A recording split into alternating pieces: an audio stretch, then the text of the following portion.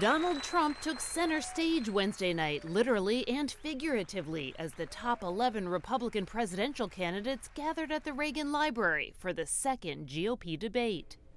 I say not in a braggadocious way. I've made billions and billions of dollars dealing with people all over the world. Trump's rivals wasted no time taking swipes at the Republican frontrunner. His visceral response to attack people on their appearance, short, tall, fat, ugly. My goodness, that happened in junior high. Are we not way above that? Would we not all be worried to have someone like that in charge of the nuclear arsenal?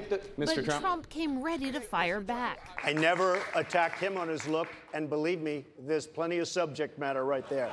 That I can tell you. In the first face-to-face meeting between Trump and the rival whose appearance he did criticize, Carly Fiorina, the former Hewlett-Packard CEO said she'd let Trump's remarks stand for themselves. I think women all over this country heard very clearly what Mr. Trump said. Trump did his best to make nice. I think she's got a beautiful face, and I think she's a beautiful woman. The debate did take a substantive turn, with the candidates sparring over issues from talking with Russia. I will get along, I think, with Putin, and I will get along with others. Russia is a bad actor, but Vladimir Putin is someone we should not talk to. To the nuclear deal with Iran. And on the very first day in office, I will rip to shreds this catastrophic Iranian nuclear deal. Should we cut up the agreement immediately?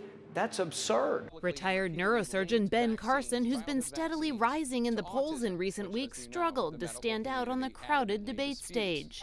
I think you're going to see a big impact on autism. Dr. Carson, you just heard his medical take. He's an okay doctor. Okay. While throughout the debate, Trump and former Florida Governor Jeb Bush, struggling to regain momentum amid his falling poll numbers, bickered about almost everything.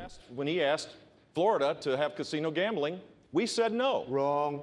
We said no, and that's the simple fact. The simple fact is... Don't make things is, up, Jeb. Don't cut me off, Come sir. on, don't make things up. Despite the wrangling, there was this lighthearted note when the candidates were asked about their Secret Service code name.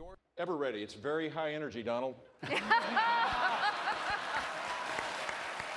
The candidates will have some time to unwind after the more than 3-hour debate. The next round is 6 weeks away at the University of Colorado in Boulder. Kelly Daschle, Associated Press.